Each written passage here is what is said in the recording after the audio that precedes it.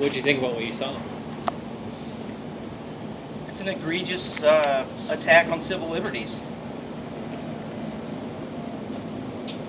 What do you say to those who may say that you guys were out there provoking police when all of this went down? I would say the video doesn't lie. Look at the video.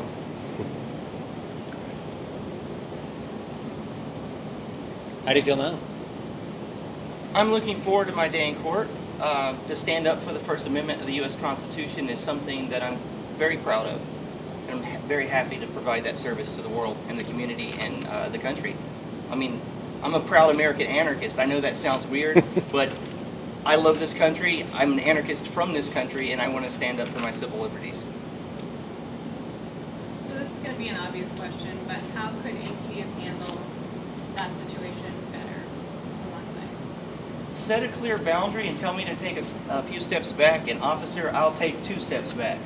Instead of, you know, leaping on me and throwing me on the ground. I mean, that would be great, APD.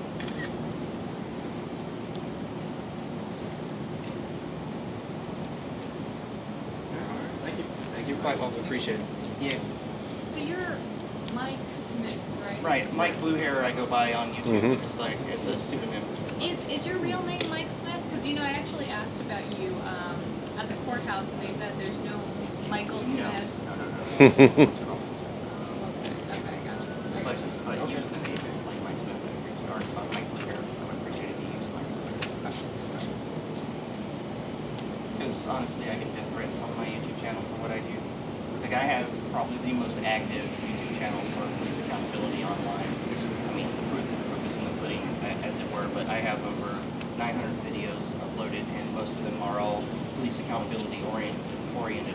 And I interact with Portland Police Bureau quite a bit because that's where I'm from, and I'm not treated this way there. They set clear boundaries, you know, hey, step away, and I step out of their way and get out of their way and move. And what organization do you work with in Portland? Film the Police Portland, I'm the co-founder of that. So you were just in town helping Antonio, or? I came here to show solidarity with Sandra Bland. I wanted to make Sandra's voice a little louder, you know, since her voice was taken from her. I want her voice to be louder, so I came out here for a protest on the 8th to show solidarity with her. So how'd you end up on 6th Street last night? I came out with Buehler. I've been drafted into his Peaceful Streets project. I'm on loan from Portland, Oregon, and I'll be working with these guys for about another week and a half. What are your actual charges? Interfering.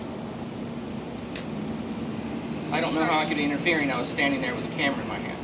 This camera. I don't want to drop this or get into a tussle with this. This is my livelihood. Like, I do freelance videography work for a living. Were you charged with resisting arrest like Antonio was? No. No. Now, did police confiscate your video? Were you able to see? They took my media card. To the officer's credit that arrested me, I asked him to let me keep my livelihood and take my media card instead of taking my camera, and that's what he did. Here's Antonio, too. Antonio, he's behind you. Yep.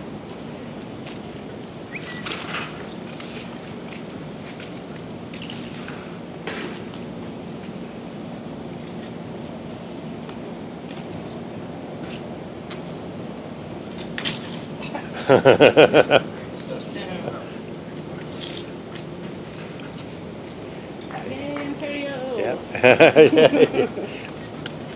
How do you feel now? I'm just happy to get out. I mean, I think we can grab a better question because I just spent like 18 hours in jail. So tell us what happened in your lives. You know, the same thing that's been happening for the past 3.5 years. You know, we try to go out and record the police in order to help protect people's rights, encourage people to stand up for their rights, and bring communities together to fight police abuse. And they have shown a pattern and practice of violating our constitutional rights to do so. And so last night was just more of the same.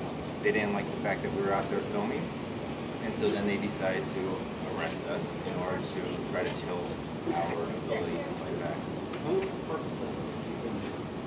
the same purpose we have of filming all the time. Our goal is to go out there and put cameras out on the street in order to do a few things. One is empower people to recognize that they have rights and that they can stand up for their rights. Two is document police activity in case anything unprofessional or criminal happens.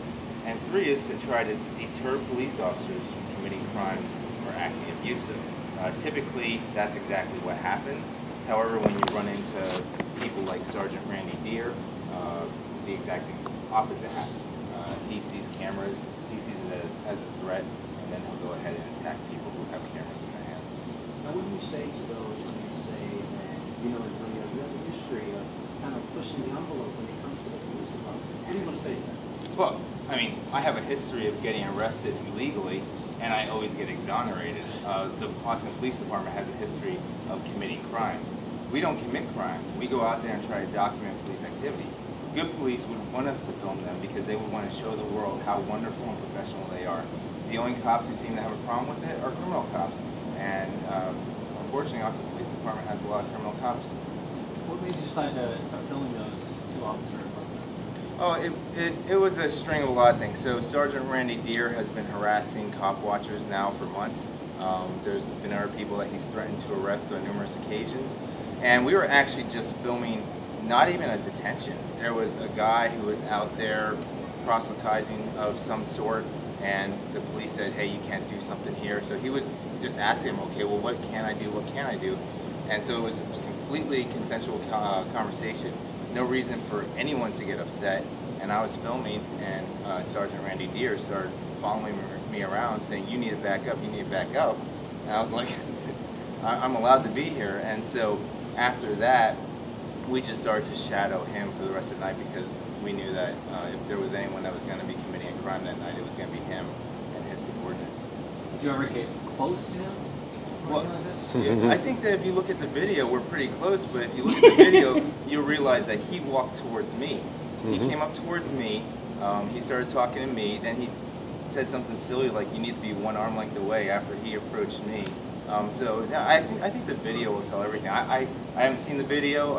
I know that we expect to put out the video, and I think that the world can see. I mean, the people of Austin can certainly see that the only criminals out last night were the Austin Police Department. What did you think about the resisting arrest?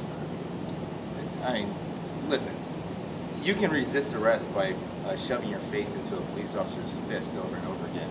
It's just, they can come up with anything that they want. I think it's pretty obvious from the video. I wasn't resisting arrest. I was trying to give my camera to a friend because they have previously held my cameras for 2 years to prevent us from getting the video out. They refused to give us the dash cam for my initial arrest for 2 years and 9 months. And so I wanted to make sure that that video was available for everyone. Because what they do is they put out a narrative that's false, and then the media doesn't have much to go on. And so, well, the police said it, so we'll at least repeat what the police said, but it's a straight up lie. So I wanted to make sure that that video was available for everyone. So that's what that possibly could have stemmed from you trying to give a camera to someone else. But I think that any reasonable, objective, or semi-intelligent person can see I didn't resist arrest. It's just Austin Police Department's pathetic attempt to try to layer on charges. So what's the next step for you? But the same thing. I mean, first off, the Peaceful Streets Project is way more than me. It's just some of these police officers seem to have a liking towards me. But we're gonna keep cop watching. We're gonna keep doing Know Your Rights trainings. We're gonna keep working with other allies. The police accountability movement is a national movement now, and we're working with people in other cities, and we're just gonna keep pushing forward. We're not a very civilized society. We still believe that we have to give people the right to violate and abuse people in order to keep order, and we need to evolve beyond that, and we're a long way from getting there. But hopefully, through the work of the Peaceful Streets Project and other committed individuals nationwide, we can move towards that evolution. How do you feel that it's happening again? I finally beat my last charge just last month. So I had been arrested 5 times. I've had 10 criminal charges previously. I've had dozens of investigations against me, and we beat every single one. And I was finally free and clear. And so there's some some people out there like Hubert Acevedo who might try to say that I like to get arrested. The last thing I like to do is get arrested. I was happy to finally be free of all these charges, but you know, when we're out there and we're flexing our rights and we're standing up for the First Amendment and, you know, our basic constitutional rights, and a cop comes over and says, you know, we're going to violate your rights right now, sometimes some of us will make that decision at that moment to say, well, you know what, we're actually going to flex our rights, we're going to stand on principle here and let the chips fall where they may. Would you like to say anything else? PeacefulStreets.com. If anyone wants to join us, please contact us. We need lots of volunteers out there. Austin Police Department has 1,700 cops, apparently 0 cops who are willing to speak out against the crimes of the Austin Police Department. One activist is as good as 100 cops, so if you want to join us, please go to PeacefulStreets.com and learn more. Thank you very much, sir. Thanks. Yeah. You guys have anything planned tomorrow?